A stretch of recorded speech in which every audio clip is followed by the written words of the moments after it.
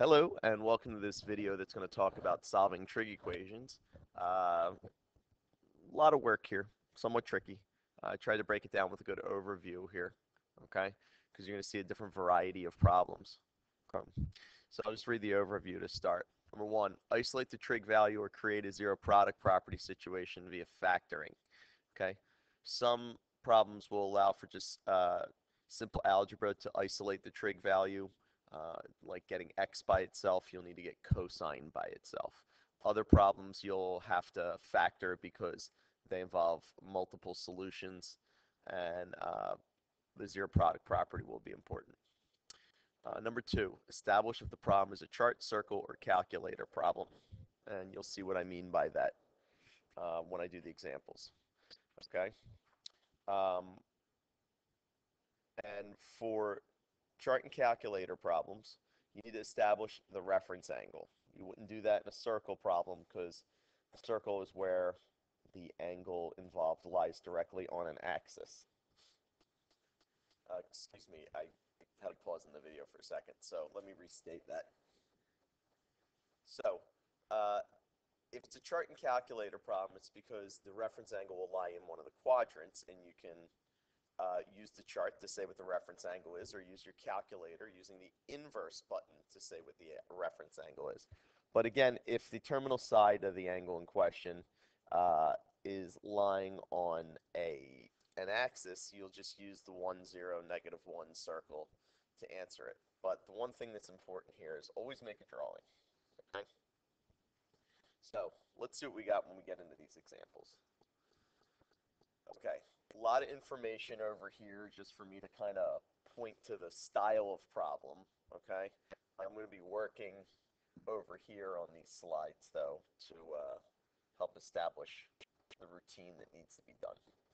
Okay, so let's take a look. It says solve for theta in the interval 0 to 2 pi. Okay, so we're going to be in radians when we state um, our solutions. And I'm going to use in the overview where it says here to isolate the trig value in this first problem, okay? It's in fact not going to be a factoring problem. I'm just going to get cosine by itself by dividing by 2 on both sides, simple algebra property of equality, okay? That's going to give me cosine theta equals -3 rooted over 2, okay? Excuse me, it's 3 rooted over 2, and the whole value is negative. Okay, now, I've got to, according to the overview, establish if the problem is a chart, circle, or calculator problem. But what I mean by that is that this value here is from my chart. So I know it's a chart problem, okay? So in a chart problem, you have to establish the reference angle. Well, that'll come right out of the chart. And then I'm going to use ASTC to appropriately compute the final answers. Okay, so I see here that my reference angle is going to be pi 6. Okay, so I say that my reference for theta is equal to pi 6. And now I'm going to have to use ASTC. Well, it says here that the cosine is negative.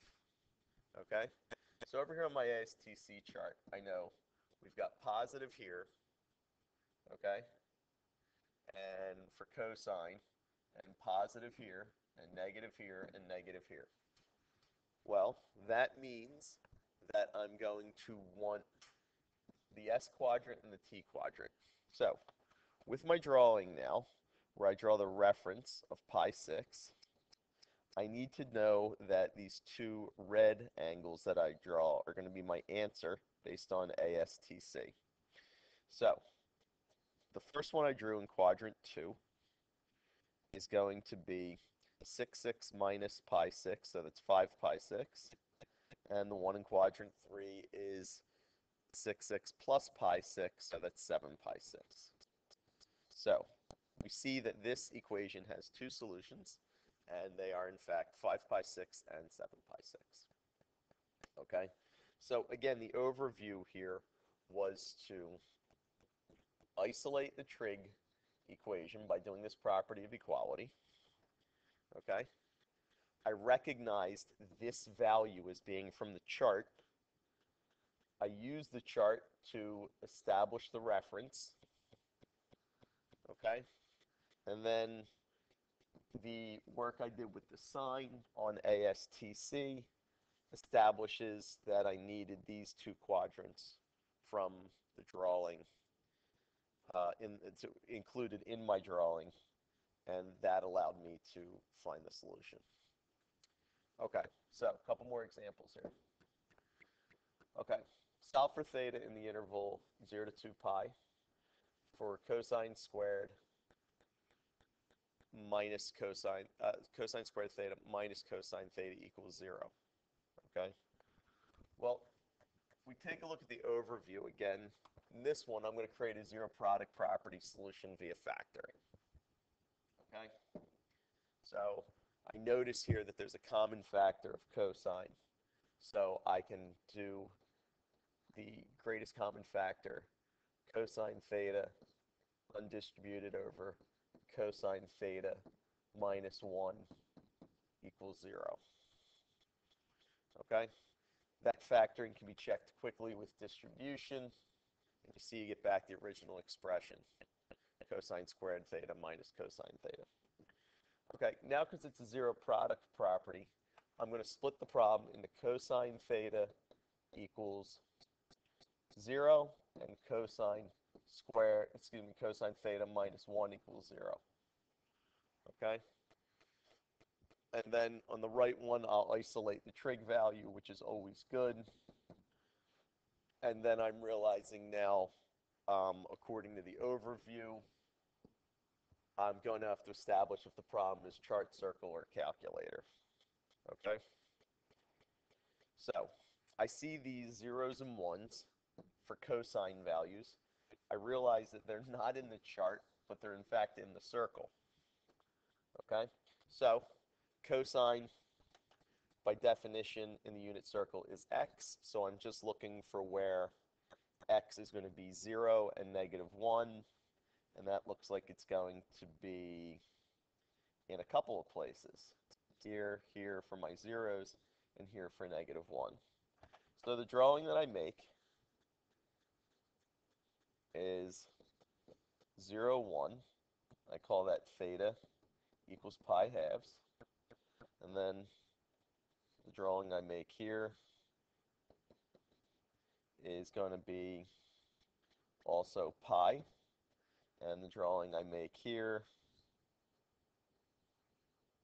is going to be 3 pi halves.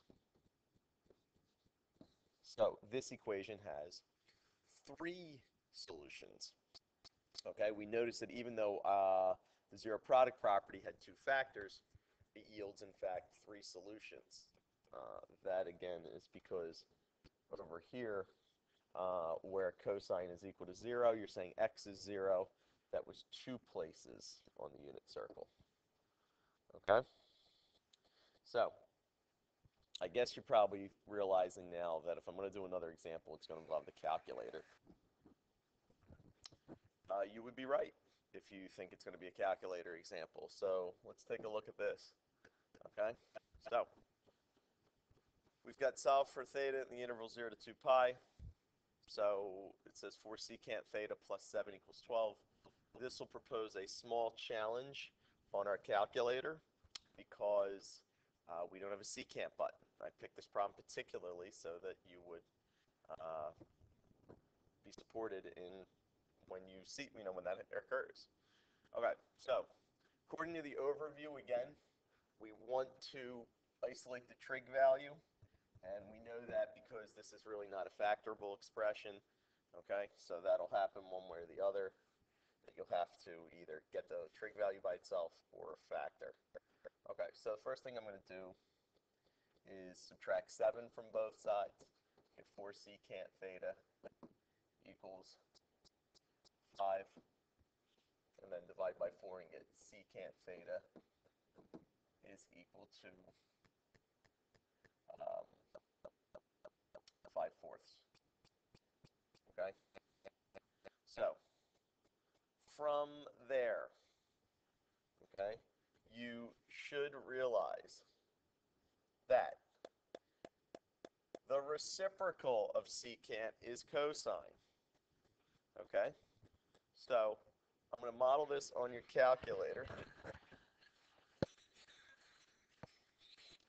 I'm going to model this on your calculator so that even in this easy example, your calculator is put into play here. Okay? So I'm going to take the reciprocal of 5/4 and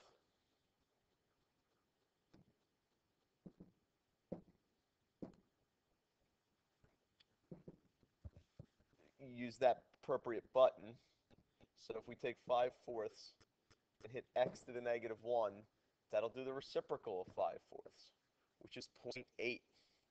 So because I took the reciprocal of 5/4, and that is the secant, I actually get the cosine of theta is equal to 0.8. So you understand I did the reciprocal here by definition and the reciprocal here on my calculator.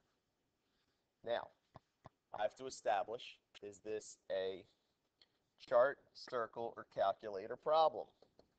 Okay, the fact that I just used my calculator for the reciprocal should be a hint for that.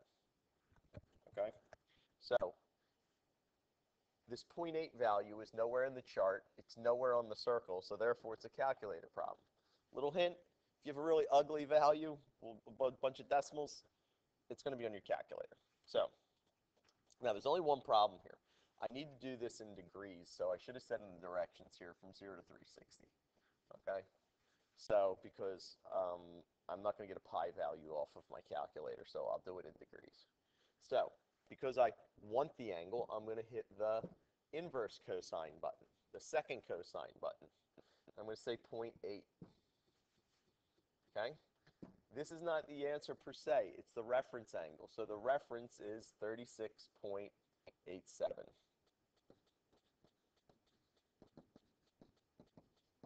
Okay. Now, I have to use ASTC still, okay, because it's a non-circle problem. The reference lies in one of the quadrants, okay? Well, I see here that the cosine is positive, okay? So, where am I going to look? You're going to look in the all quadrant for positive, not the S quadrant because cosine's negative, not the T quadrant because cosine's negative, and the fourth quadrant for C because cosine's positive. So, when you draw your answer, in this case, the reference is exactly one of your answers, and then the fourth quadrant, you'll go backwards and say it's 360 minus 36.87. Another good time to use your calculator. 360 minus 36.87. And that'll give you 323.13. So my theta is equal to 36.87 and 323.13. Both in degrees. These are both your answers. Okay. The worksheet that goes along with this in class, if you're one of my students, the problems are split by section pretty well into isolate the trig value, okay, and then some that have some factoring and some that have some use of your calculator, and some that you'll encounter with some of the values that are on the circle. So I tried to split this video up as best I could to cover that, okay?